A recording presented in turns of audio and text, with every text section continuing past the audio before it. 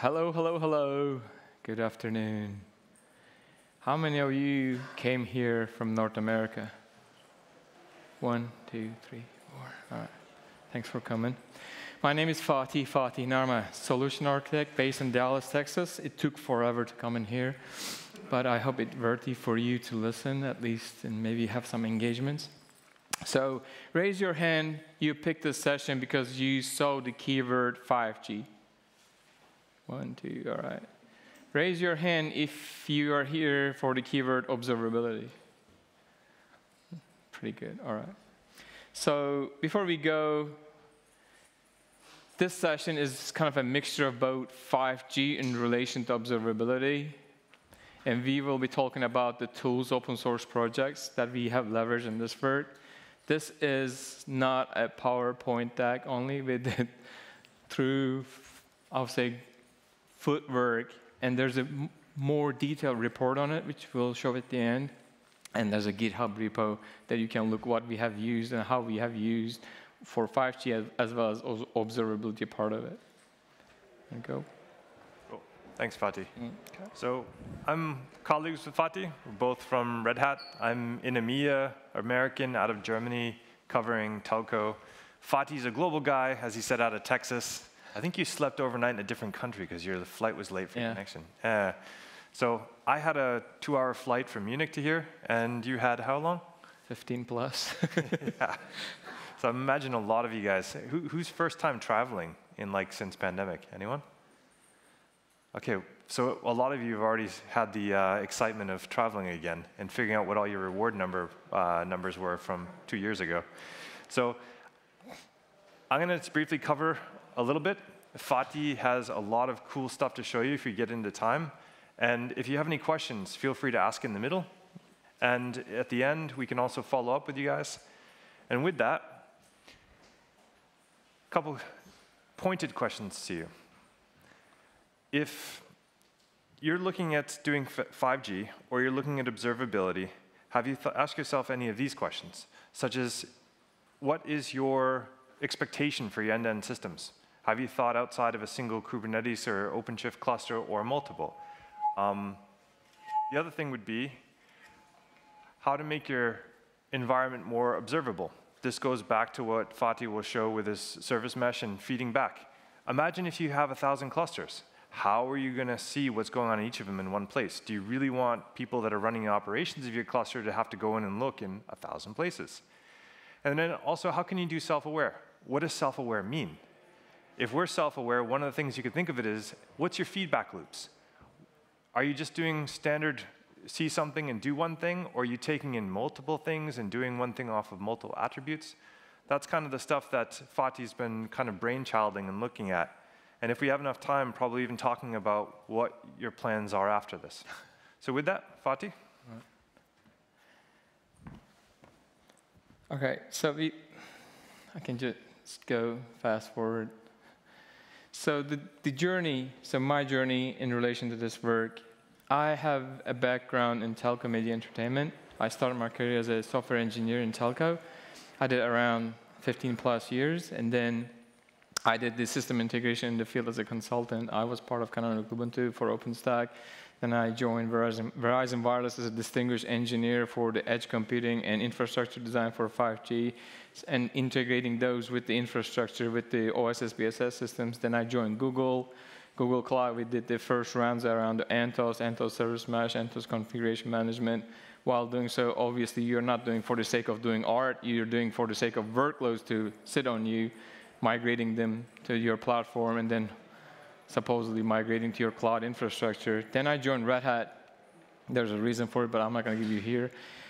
So long story short, for the sake of having more mature, trustable, dependable, well-documented, with the proper support organization, I find myself more confident to be part of Red Hat. So what you're seeing here, as we asked before, if you're familiar with the 5G is a combination of n number of microservices. It's not like only front-end and back-end. It's tons of microservices, including from control plane. So control plane, when people talking about the 5G control plane, it's different than Kubernetes control plane, all right? That's all right. We were getting in the mood. So 5G control plane is mainly around radio access network, registering the GNBs, which are G node Bs, radio tower stations, and also your terminals. This is the control plane, registering yourself, introducing yourself into the network, so you start getting service. And then the user plane is your payload, your browsing, the internet, all that communication is the user plane in the 5G. So Kubernetes control plane, as you're aware, we have masters and we have slave, now workers. And masters is controlling all this kube scheduling and kube proxy configuration, all that. That's the Kubernetes control plane. And then Kubernetes user plane sort of thing is where your real traffic is ingressing and egressing out of your clusters, right?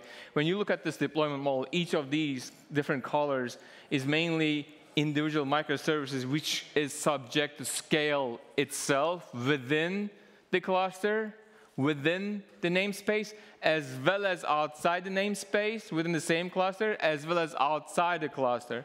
So when you're thinking about global scale telco solution, it is distributed cattles around the globe, around the universe, because it's not only people served in here for 5G, not only this geography, this city, this municipality, or this country, it's all the countries, because all the major TME players are multi-country operations.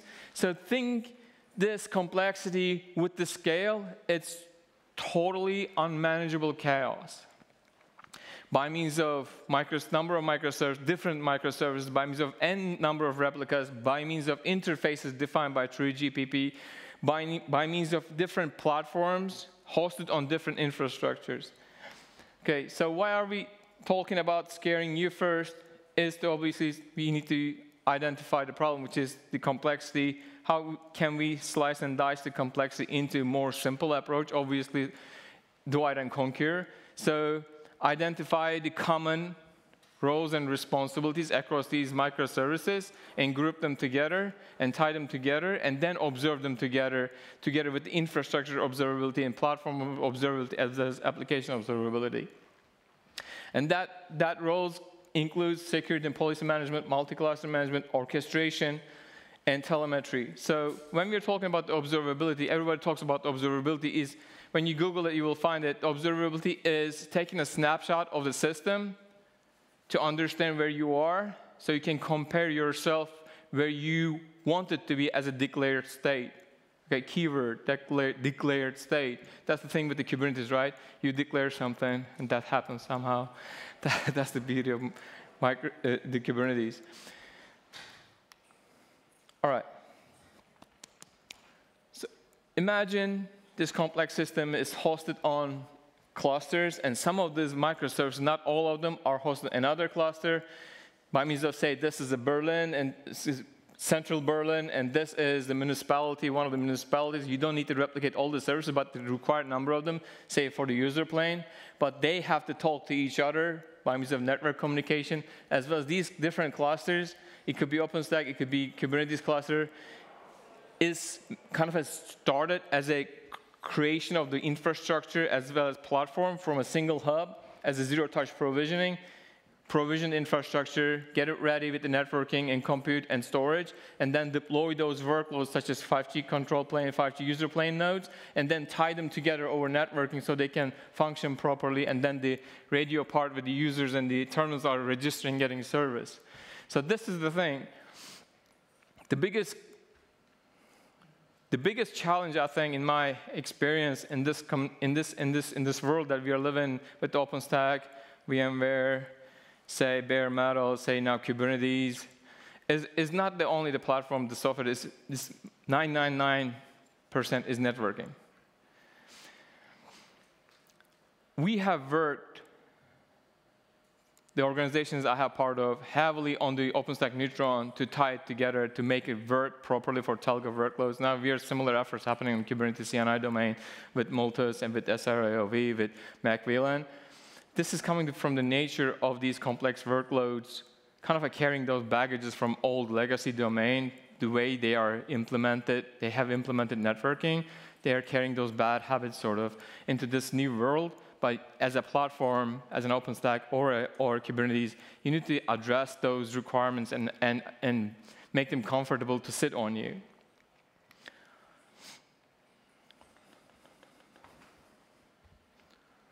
So observability, the 3 keywords is logs, metrics, and traces. How many of you have been using, say, Jaeger, Zipkin, or Kiali in your production environment? None of you? No? Any on the staging? Any POCs? So you do? What are you using? Which one? It was Jaeger? Okay. Okay. Perfect. Perfect. So how many of you heard Loki? Not from the Marvel universe. Loki as a project, Grafana Loki. All right, awesome. That's good. That's good. So the beauty of this world is not necessarily everything turns around the traces. Mainly, you may leverage logs in a better way with the labels and present them, say, over Grafana for time series approach to see more detailed approaches.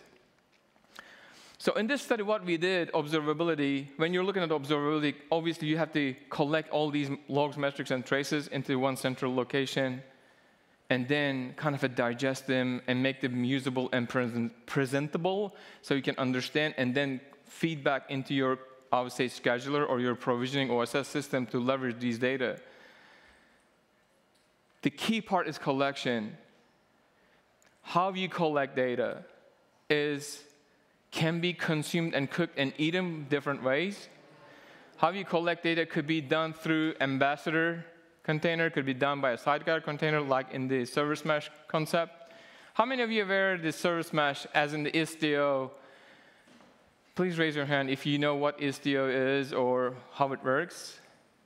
Keep your hand up if you know what sidecar container is, even though you're using Istio, but you already dealing with the sidecar container. Okay. So sidecar container is a companion to your application, It injects itself without you don't need to be aware of it, and all the traffic passes through it. All the traffic. It's not only some traffic, all the traffic. This is important, all the traffic. So if you're familiar with the applications and you're already having issues with the bottleneck, imagine putting another little bottleneck in front of you, which is Istio sidecar container, and you were already throttled on your choke, and then somebody else putting more pressure, it's something like that. Because the sidecar container comes with its overhead of resource consumption and usage, as well as bottlenecking your ingress traffic as well as egress traffic through it. So that's why when we were doing this study, we considered service mesh to be part of 5G, collecting all the data we could collect and we can consume and digest. But the overhead of Istio was so, I would say, showstopper or heartbreaker, whatever you want to call it as a word, is we couldn't go further.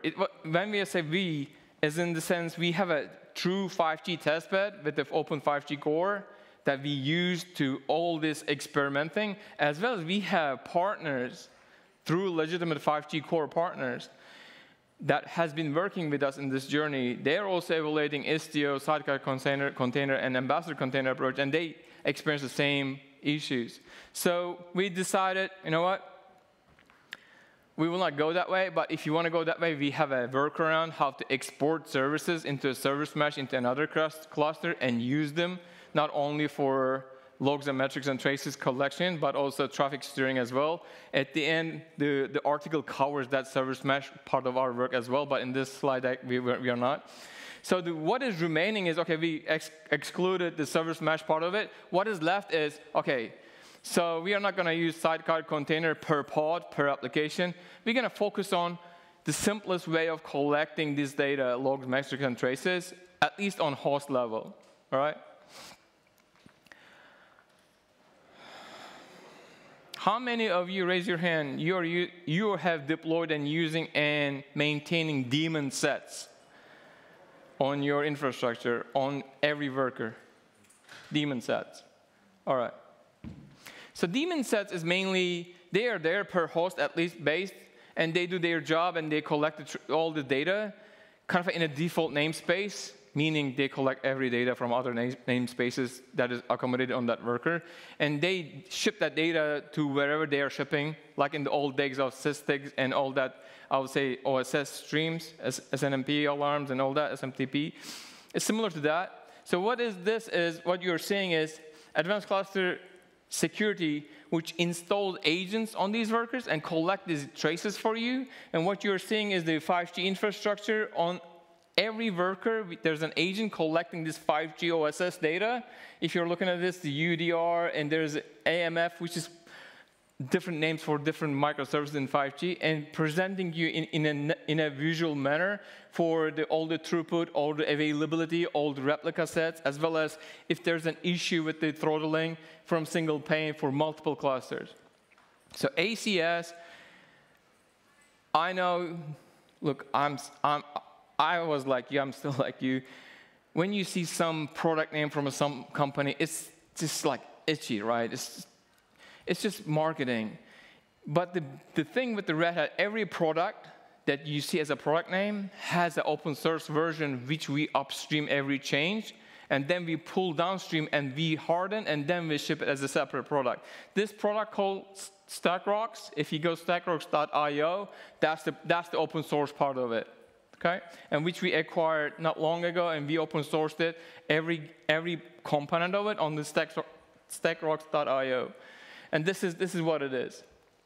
Okay, so that was agent-based. Okay, remember, we talked about service mesh, sidecar, container, overhead, all this choking thing, because it's not really playing well by means of complex and distributed and scaled infrastructure. We talk about agent-based daemon sets. What if I tell you there could be another way? If there could be another way, you don't have to install a damn thing. Wouldn't it be that fantastic? So you wouldn't worry any additional software to maintain, and also think about the overhead for the host. And that is, my dear friends, if you're coming from the networking world, you're still doing it, you used to do it, you're still doing it, pulling all these metrics natively from a well-defined interface over a switch, over a router. That switch is, say, if it's Cisco, it could be IPX, it could be eBPF. All these things are there for you to pull through a well-defined API already. You may ask yourself, why the heck we haven't done that way yet? So there's a challenge, though. So when you're going with the OpenStack Neutron, sitting on OVS and converting into OVN, different networking solutions, but we are settling down as an industry, at least on the telco side, to the kind of a common virtual switching platform. Now it's becoming more of an OVN, which is enhanced OVS with the more of a well-defined API around it. And this is what it is, pulling all the data from underlying OVS switch, IPX flows, and presenting you from single pane. It doesn't install anything. It just collects the data from multiple clusters. As you will see, there's a production 5G core here, which is one dedicated cluster sitting on AWS. And there's another one, production 2 5G core, which is sitting on my home at Texas, which is a VMware infrastructure. And they are all collected from a single point. And that point is actually single node OpenShift as one PC hosting a Kubernetes with this hub cluster. So this is the outcome. So this is right now, it's called Net Observe Operator Tech Preview. You can go into Operator Hub and download and experience it. And what it does is you provision your low-key backend on this hub cluster, and you point that low-key backend from these clusters to ship those metrics and traces into that destination. And once the data is there, we pull from that low-key backend and present you. Okay.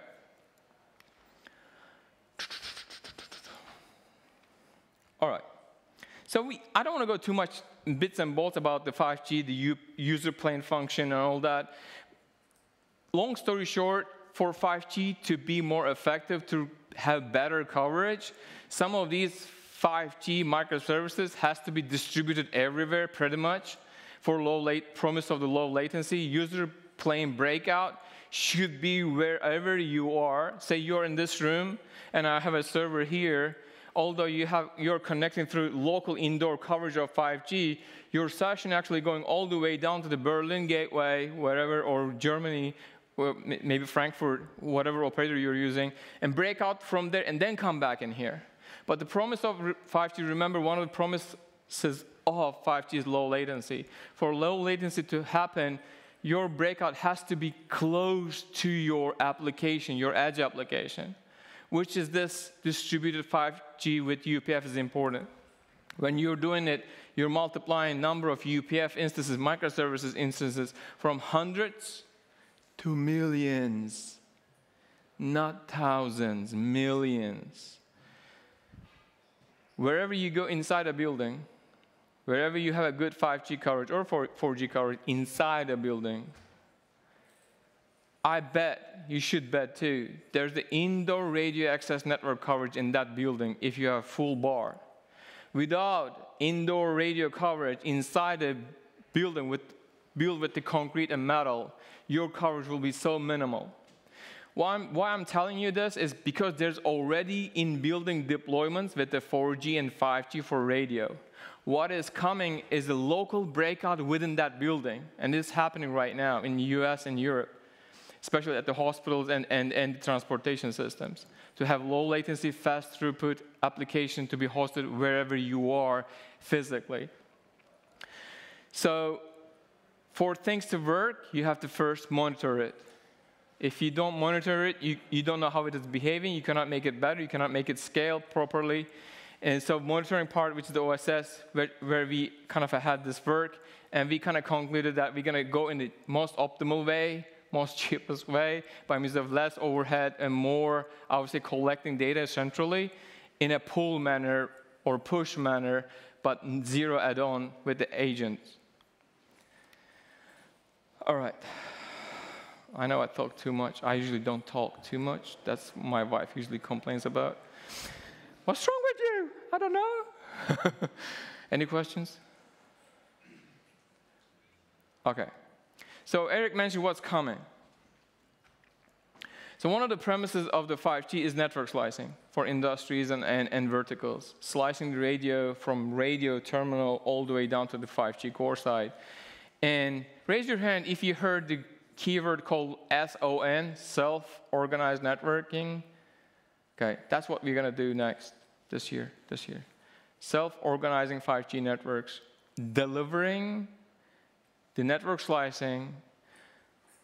Our primary focus, obviously, for 5G core, not necessarily radio, but 5G core perspective, how can we do network slicing with 5G core deployment starting from platform and then applications as a 5G application in a distributed global manner with the AWS and on-prem, and how we can automate this.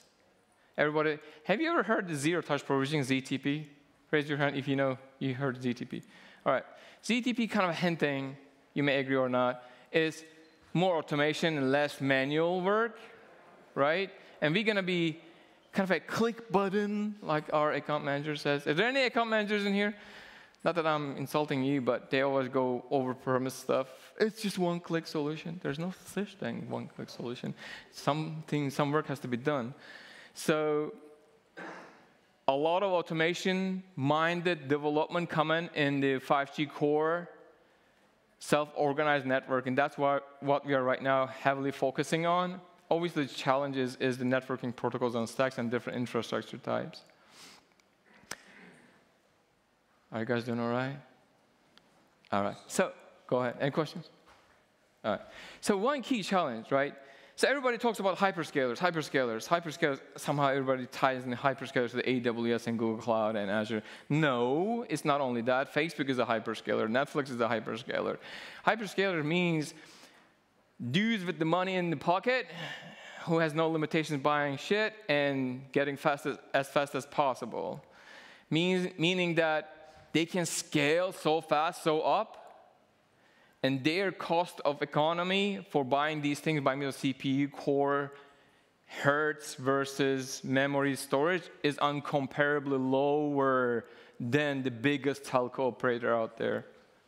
I'm not kidding. AWS's cost of buying a CPU core hertz compared to AT&T, one of the kind of okay-ish size telco, is like 1/10. So that's why the cost of economy is incomparable on the hyperscaler side.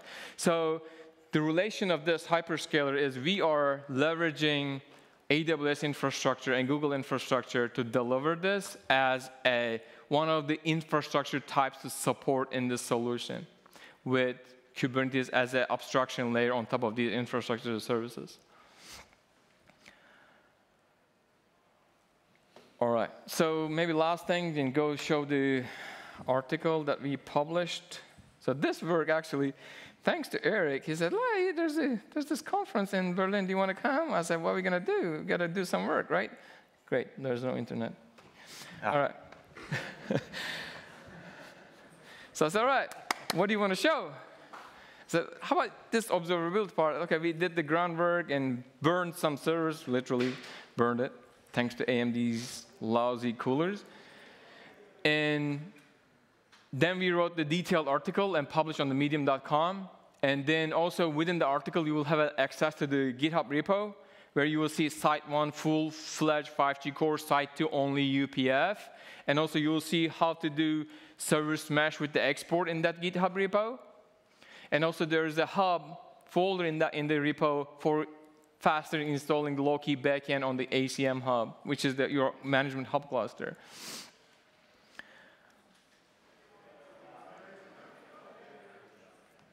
Any questions? Come on. These conferences are great. The last OpenStack Summit, I was in Boston. I was part of Verizon.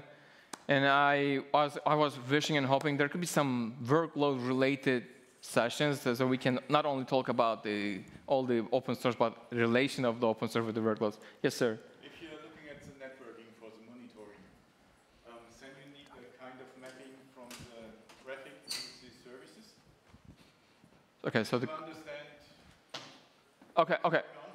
Okay, so the question is, don't you need to understand the networking type while you're doing observations and all that? Yes, we do. So, okay, so that's a great question.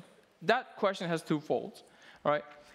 The old school way of doing things is traffic and the protocols.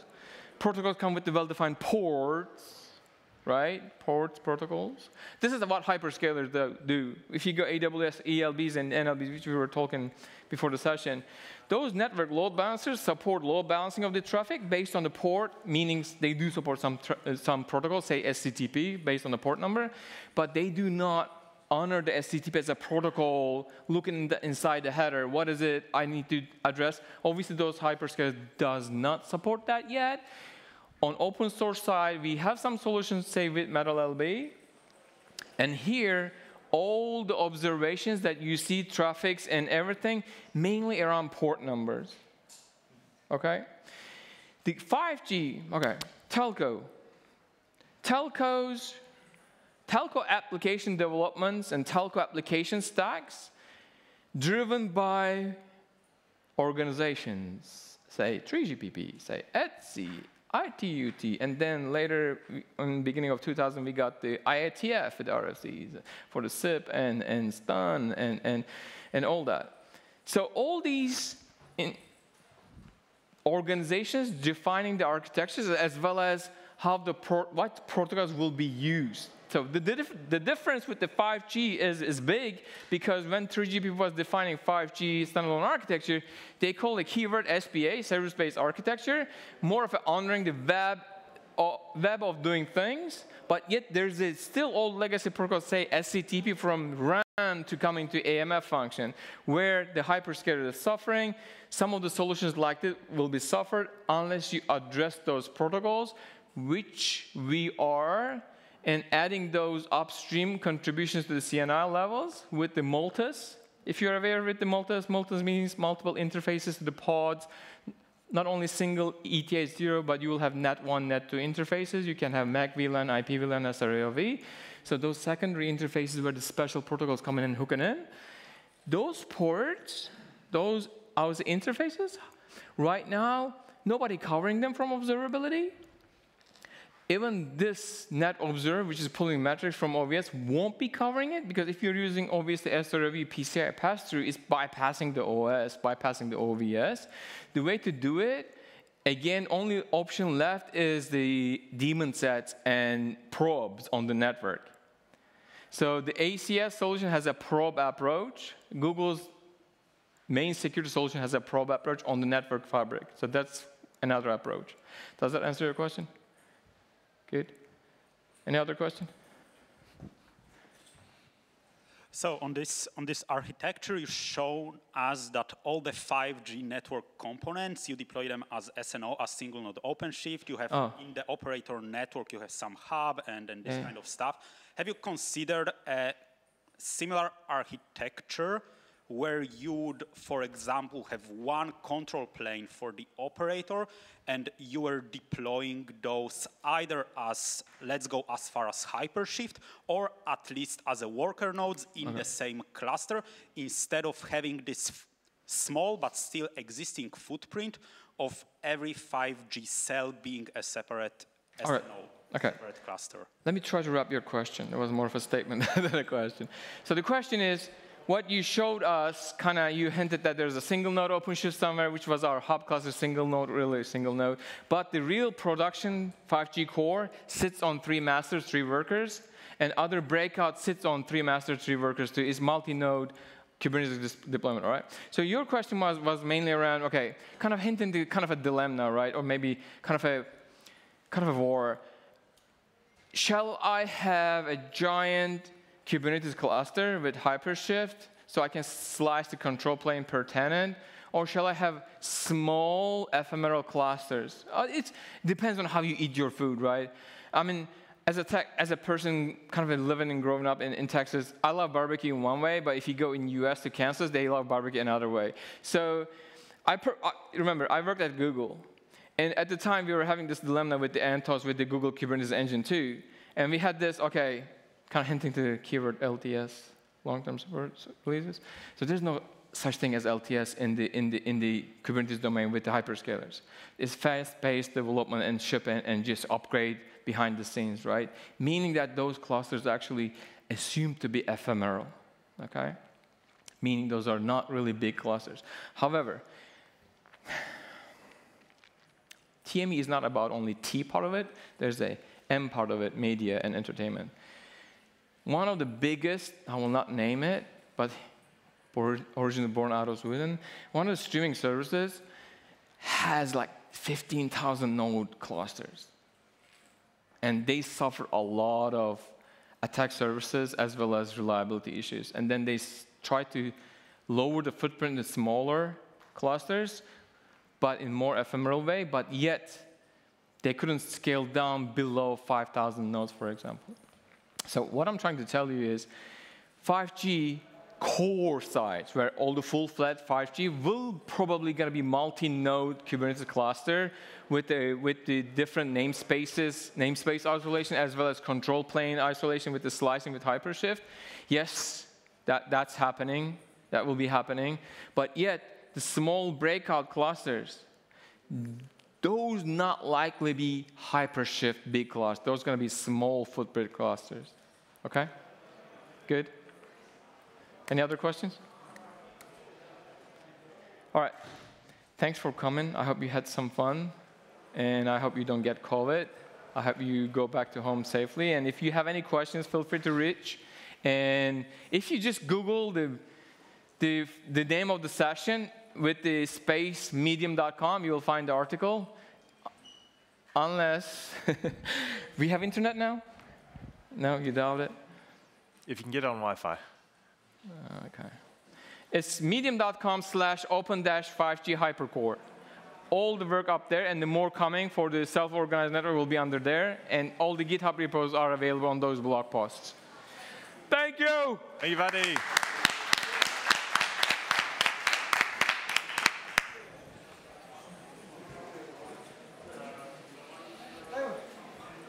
All right. Let's take